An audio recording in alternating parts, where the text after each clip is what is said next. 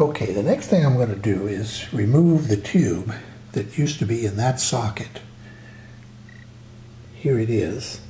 It's a 6AT6. And we're going to test it over here on this Sencor tube tester. This is a TTT026. I like this tester more than most of the other testers, partly because it's quick, but also because it does a better job of testing high power tubes like rectifiers and beam output tubes used in audio and output stages of radios and TVs. So let's get the book out and see what we have to set here to test the 6AT6. Okay, here's the tube tester book and settings for a 6AT6. You may notice that there are 3 separate tests. And up at the top of the list, it tells you what those are. You set A. In this case, there are no A settings. You set B, which is the filament, to 6 volts. And then you set C to 3 different positions, F, G, and G. The first G setting you do with the D setting at 5 and the second at 6. Here we have it set up, and the socket is socket number 4. B, which is the filament, is set to 6. The load, C, is set to the first position.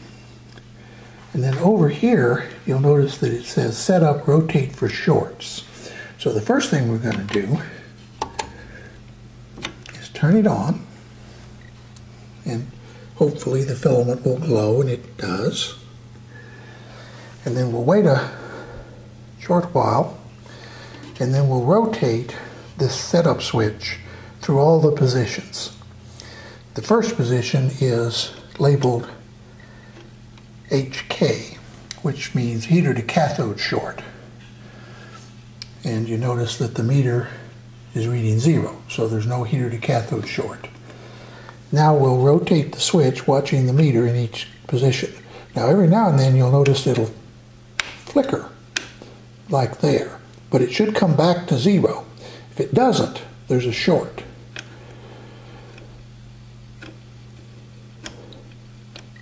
There's another flicker, but it came back to 0, and another one. Okay, now we set D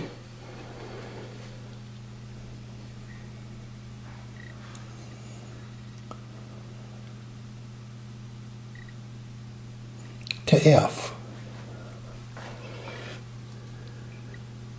Or, I'm sorry, C to F. And we set D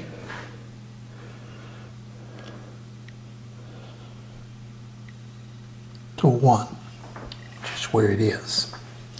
Now we turn to emission and watch the meter. Okay, that's a pretty good section.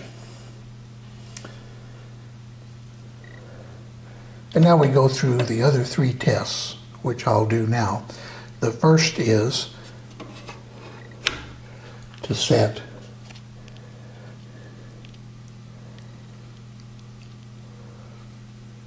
the function to, or the load to G, and then use 5 and 6.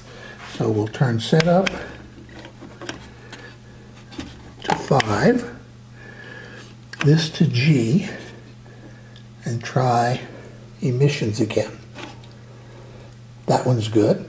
And now we need to go to 6. And that one is also good. Now, if we want to check grid leakage, which is one of the good features of this tube tester, we turn there. The meter should drop down near 0.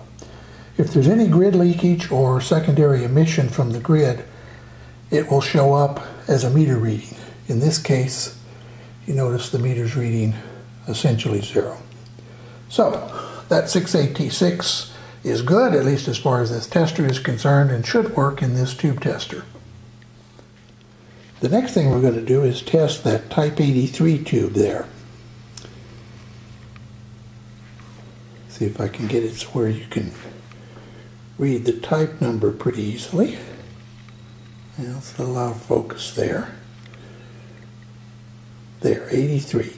Okay, I've removed the type 83, and I'm going to test it, but I'm going to have to use a different tester, because if you notice, this tube tester does not have a tube socket